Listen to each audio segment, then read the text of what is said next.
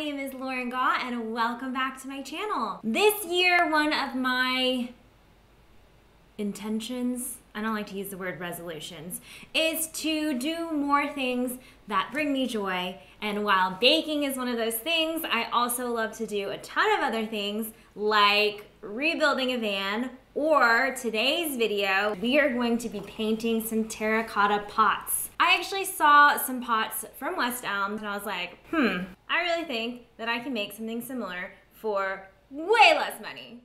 So we are going to paint our own inspired by these West Elm pots. I will put a link in the description section below. So first, we are going to gather our materials. I bought these pots from Amazon. They actually come in a set of 3 pots and they are the exact same shape and series of sizes as the West Elm pots.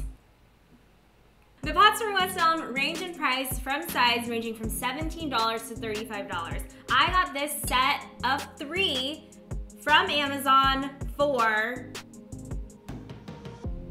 insert price here, I forgot. They come with the matching saucer and everything. The rest of our materials, this is white craft paint from Michael's, a set of foam brushes. This special brush is in the shape of a triangle that came in a set from Michael's of a bunch of different shapes. I also have painter's tape, and then instead of a paint palette, I'm using this salsa top because I like to reduce, reuse, and recycle. AKA, I didn't want to spend the like 50 cents on a paint palette. So first, cover your workspace with paper, and then I am going to start with the smallest pot because the design is the easiest. It's just in horizontal lines, so we can use this one to warm up. First, the saucer is completely painted white, so we don't have to tape that at all. So I'm gonna use my tape that's already sticking together and go around the bottom. And the original pots at West Elm, they are not painted, they are glazed, but you know, this is gonna look close enough. Pull down that tape just a little so it's not in my way, and then you really want to make sure that it's stuck around the edges because we don't want the paint to bleed through. Now our next layer is kind of a thicker uncovered portion and then another white line on top. So let's go ahead and tape that off. All right, how's that? And now there's another very thin uncovered area on the top. As I rotate this third tape, I can see how not straight that other tape is.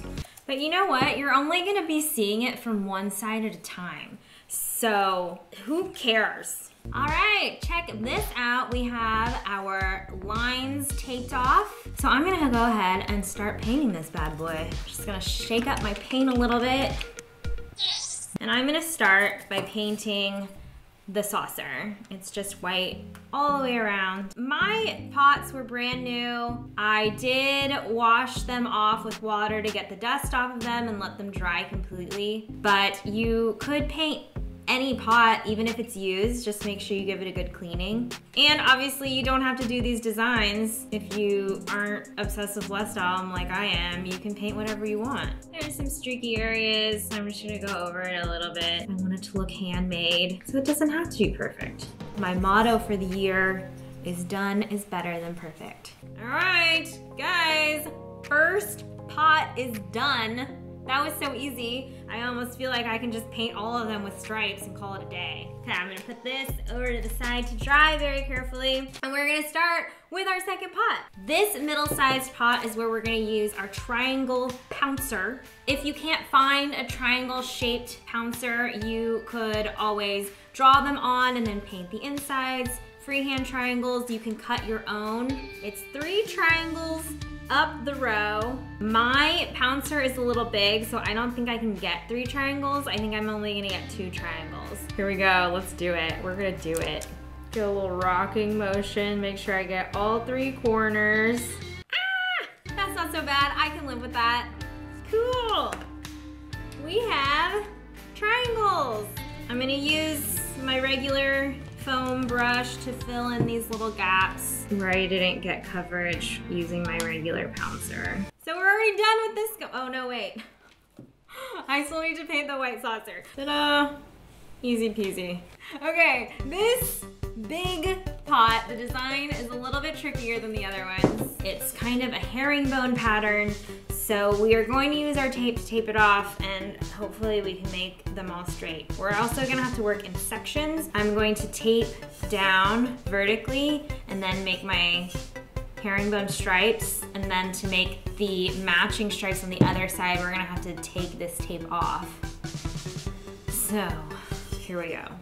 We can't put the tape straight down the center because I want my edges to meet up, so I'm going to eyeball the center and use the side of my tape, where this side is going to be my center line. I'm going to do a matching one on the other side. And again, if it's not perfect, if you mess up, just put that side against the wall. And now I'm gonna do my other axis. That's close enough. I'm gonna go ahead and start taping off the herringbone pattern in this quadrant, and then we're gonna have to work in the opposite quadrant, and then we're gonna have to switch. Brazzy, what do you think? What do you think, bud? Okay, so now I have 3 lines, 4 white spaces. They look like they relatively match. I'm gonna have to remember this design because we're gonna copy it on this quadrant. Does that kind of look like it matches? Sure, why not? While these dry, let's check on our first pot. The saucer is dry to the touch. There's a few little streaks, but I think it looks pretty good. I can see the streaks in this pot also, so what I think I'm gonna do is do a second coat of paint on both the saucer and the pot. Maybe I will go back in and kind of cover some of the spots that are missing. Oh my gosh, my eyes are drying out because I'm not blinking. Okay, so I cleaned up these triangles just a little bit. Now let's go back and check on this big guy. I'm gonna go ahead and do another coat. We'll let this dry. I'm gonna do one more coat on the saucer. I think we are ready to peel the paint off of our first pot. Cross your fingers and hope we did a good job. I'm so stoked about the way this looks. Ta-da! Oh, I love it. I think that this looks fantastic. Our second pot, our triangle pot, we don't have any tape to peel off, so we can just admire our little triangles. And now, this guy. Oh my gosh, I love it. I wanna let this paint dry completely because we are going to put tape on top of it. So I don't wanna mess up what we just did. So we are gonna take a little break while this dries. I went ahead and put some plants in our first little pots. I've got my triangle pot, got my striped pot. Now we need to finish our big pot. I am going to put this first layer of tape on top of what we just did, lining up with that line.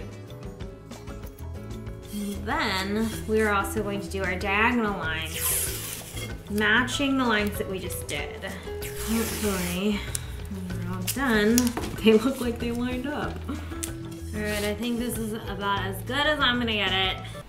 Oh no. The West Elm version isn't a herringbone pattern, but the stripes are opposite. And the way I've taped it is my white stripes are gonna meet up and form these herringbone patterns. But since we already started, I'm just gonna keep going and it's gonna look the way that it looks. Also because I tried to wipe it off, but it won't come off, so we're gonna keep going. Okay. So we have to let this dry for a little bit. Let's see if we did an okay job.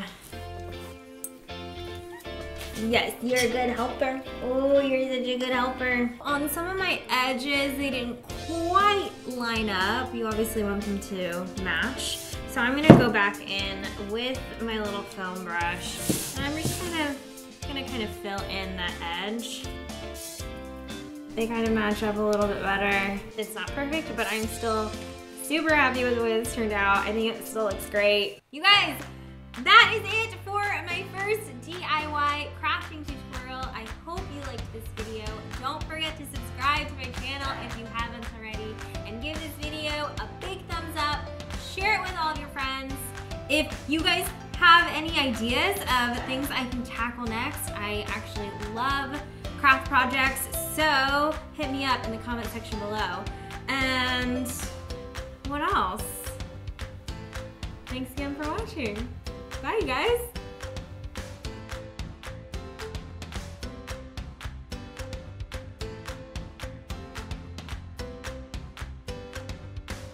I love them, they're so cute.